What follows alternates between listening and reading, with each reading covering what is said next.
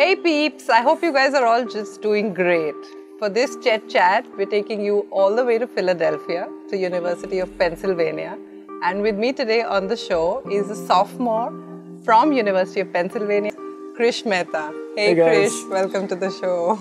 Thank you for having me here.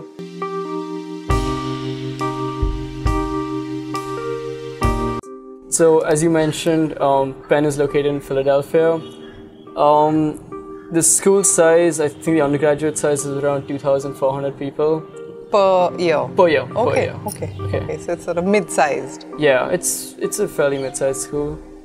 In the school, there are four main, schools. There's the School of Nursing, the Business School, which is the Wharton School, the School of Engineering, and then the School of Arts and Sciences. Right. So pretty much amongst these four schools, you'll find most undergraduates. Right. The campus itself is kind of located within the city, but it's also its own thing. So you've got this neat little location where you're kind of in the Penn bubble, but you're also in Philadelphia.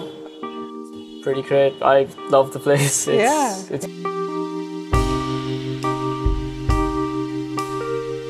I'm both in the School of Engineering and the School of Arts and Sciences. So Penn is kind of known for this, and it's one of their things. Penn prides itself in interdisciplinary learning. Okay. So what students are kind of allowed to do is be a part of two schools. They call these programs dual degree programs. Right. So you enrolled into a very well-known program called the Viper program. So would you like to talk us through that? Yeah, sure. So what Viper is it's an energy research focused program, which is hosted both within the School of Arts and Sciences and the School of Engineering. Okay. So I myself, when I first enrolled, was studying physics in the School of Arts and Sciences and mechanical engineering in the School of Engineering. Okay. And that was kind of geared towards energy research. And I understand that you're moving out of that program into another dual degree, is that correct? Yeah. So over this past summer, as part of the requirements of the Viper program, I was doing research at Penn. During my time doing research, I realized it wasn't really something that I enjoyed too much. Okay.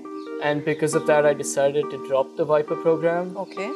And now instead of physics and mechanical engineering, I'm studying economics and mechanical engineering. Okay, wow. Yeah, so it's still the same dual degree, it's just, different subjects. I guess I always say this, that's the beauty of American education. Yeah, you switch from physics to economics. And how easy was the transition for you within college? Yeah, so it was actually really interesting in my case. So when I applied to Viper, it was kind of my dream program. Okay. I personally applied early decision to Penn. Okay. And I was very much into what Viper was supposed to be. Okay, so all guns blazing. Yeah, it was it was something I really wanted to do. Okay. So when I went in, I was super excited. I was like, this is great, this is awesome.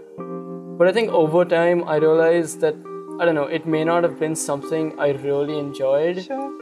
And like you said, that's the beauty of the American system, that once you realize that this may not be something for you, it's really easy to transition to something else that you may enjoy. Sure. And I remember just like within 1 week, I had switched out of the Viper program and I'd enrolled into economics, and it was just that quick. Wow. Which is only fair, because at 16 you really wanted to do an energy research, and at 19 you don't want to do it, is only fair.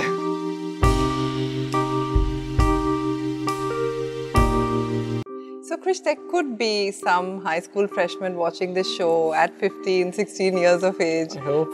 Thinking that they are really sure about what they want to do when they get to college.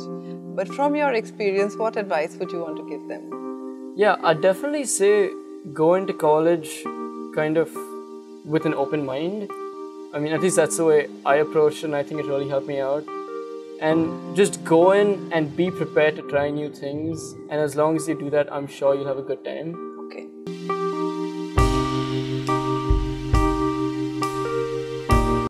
So, I kind of over-enrolled myself, which I actually thought was great, because I got to meet a lot of new people and try a lot of different things. So I guess one of the things I'm really proud of was this conference that I kind of organized. It was called the Penn Innovation Conference, and this was actually its first year. We brought in startups from all over the US to come in and kind of give guidelines and talks to people at Penn, to students.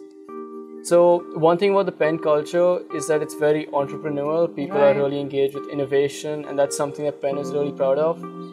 And this conference was kind of meant to streamline that process, basically help people with ideas kind of take it from the idea stage to an actual product. Wow. This Penn Innovation Conference that you spoke about sounds really exciting. And I'm thinking, as a sophomore, how did you go about organizing this and calling in companies and all of that? Yeah, so it was actually really hard to begin with. The way we kind of approached it was we contacted pretty much all the Penn alums who had any interesting startups that they were working on, any interesting startups that they had. And because Penn alums were really receptive, and they really tend to be so, we got a lot of traction being built. And then once we had startups coming, we could say that, oh, these are these startups coming, and then we told Penn this, and then they were willing to sponsor us. Oh, okay. And then we reached out to companies saying, oh, hey, we've got these startups, we have Penn backing us, would you like to support us as well? And by the end of it, actually, we had startups reaching out to us saying, oh, hey, can we please come to your conference and talk? Wow, that's a sign of success. I guess some other activities I'm involved with is this engineering challenge that I'm doing. So what the Hyperloop basically is it's a new mode of transportation that was envisioned by Elon Musk. Elon Musk is basically an innovator, he's an entrepreneur, and he's also my idol. Fantastic guy. So what the Hyperloop is it's a new mode of transportation that connects LA and San Francisco, and it's supposed to be cheaper and more efficient than both a plane and a car. What's also really cool about it is that it runs on renewable energy.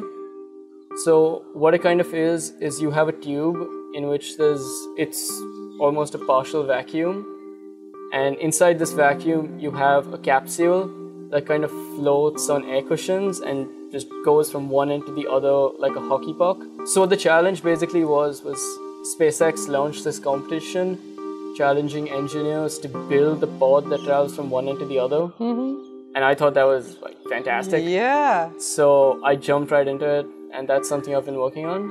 Okay, so you've put your team together, put up their entry into the competition? Yeah, so we've been competing in that contest. We will actually be presenting our design in Texas in around 20 days from now. Oh wow, so wish you luck on it. Thank you.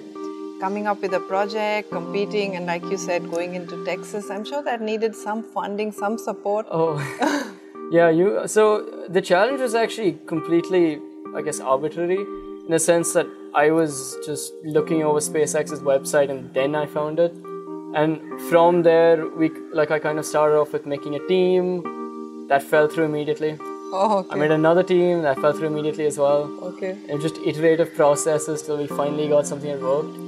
The only reason, to be quite honest, that we made it through this round is because of the support that we received from professors. Like there were a lot of professors, in fact probably the entire mechanical engineering department that knows about us, and they've each contributed in their own way, like either given us advice or we've reached out to them with some technical difficulties and they've helped us out. Wow. And even in terms of funding, like you mentioned, they've been nice enough to sponsor our travel back and forth.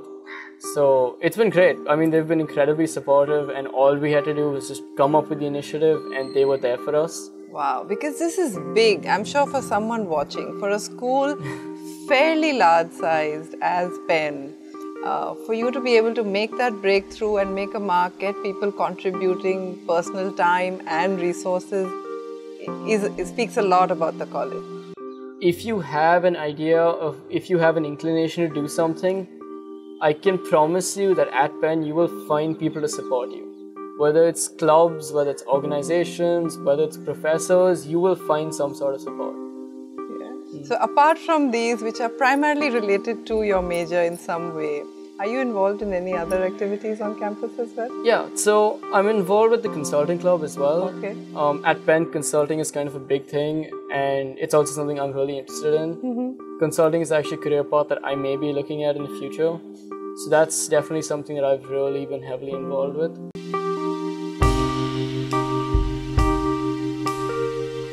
So Krish, Penn has this social Ivy tag, and how true is it?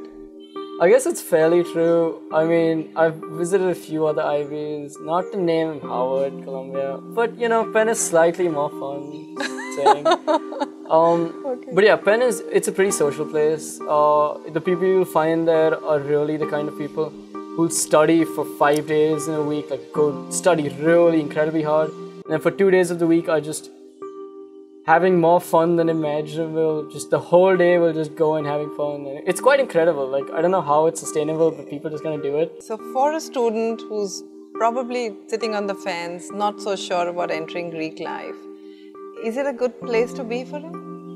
It kind of depends from person to person. In my case, I know that I get distracted pretty easily. And I know that if I'm surrounded by that kind of a culture, I would kind of just flake off on whatever I'm doing. So I decided against joining Greek life. But again, I know a lot of people who are incredibly smart, who are involved with Greek life and still manage to do pretty well academically. So it's just about how well you can balance the two lives.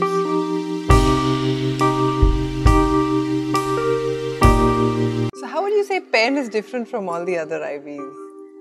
Penn students in general are the kind of people who, you know, like as I mentioned earlier, really go hard to party and really work hard. I'd say Penn is a great place for someone who really likes both sides of, you know, the spectrum, who can go out 3 or 4 times a week and at the same time really do well academically. And it's quite amazing how, you know, you can do that. But that's the typical Penn student, and I think that's the biggest difference from the other Ivies.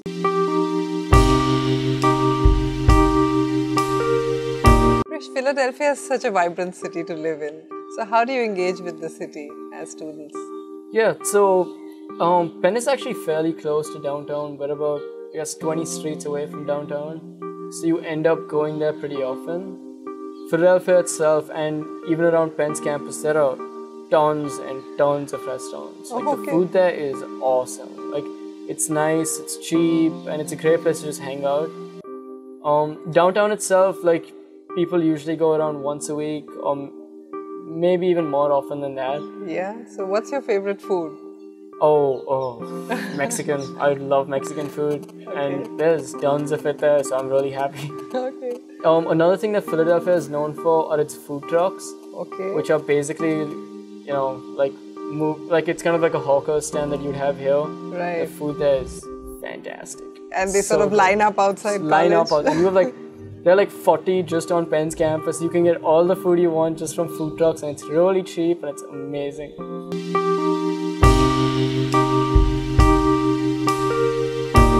Okay, so tell us the most fun experience you've had on campus.